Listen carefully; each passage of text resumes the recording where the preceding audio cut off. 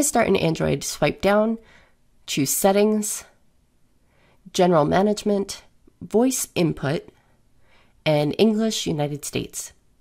I'm going to have to go ahead and install this, so I selected all and agree and install. And I'm going to go ahead and fast forward just a little bit to save us some time. I'm going to open up Field Maps once that's done installing, and I can open up one of my maps. I'm going to select an existing point and do a quick edit. I'm going to add to my notes using the dictation tool. And I'll say, I completed this inspection. And I can go ahead and submit that point, and we're good.